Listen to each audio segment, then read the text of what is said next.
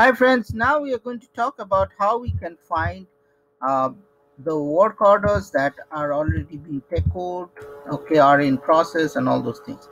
For this, you have to go to a transaction IW38.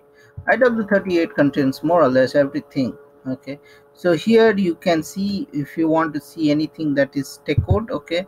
So here you have to select incompleted, and here the time span, I'll just change it. So make it 2020 and I'll execute, okay, and here I'll get everything that has been decoded. So if you want, you can double click on it and it will take you to the work order, okay, that has been is completed, can only be displayed. Now in this case, now if you want, so this is the way it has been decoded now, so that's why you cannot change it or something, okay.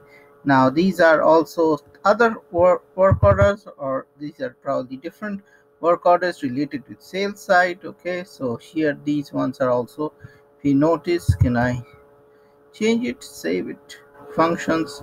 So here you can see complete technical, it's completed technically, complete technical completion, complete business. You can do all these things here. So these are the things, and here you can set deletion flag and all those things. So this way you can find all the technically completed. Do you want to save the document? No, I'll just click on the back. So here also, if you want to find something outstanding or historical, I don't think if there is any historical things, probably there will be, it shows. So it's doing order selection, takes, probably will take a lot of time because it's just yellow on this case. So let me do one thing. I'll just create a new session and I'll show, oops, I'm running out of session. So what I'm going to do is I'll go here.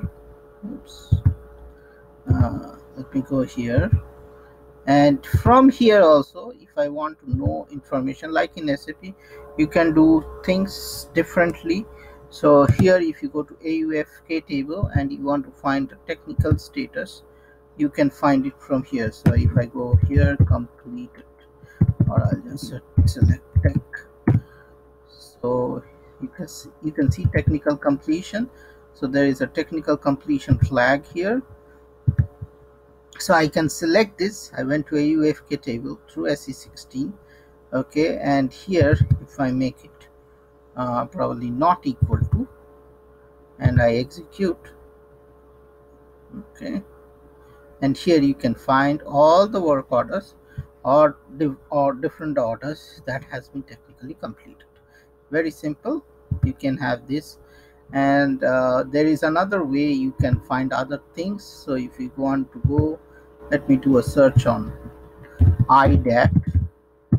So these, here you can see the work orders that are closed also, okay. So if you select this one and I'll select it, I can find the work orders that are closed also, okay. So again, in SAP you can do things, it's like the number 4, you can come to a number in a multiple different ways, okay.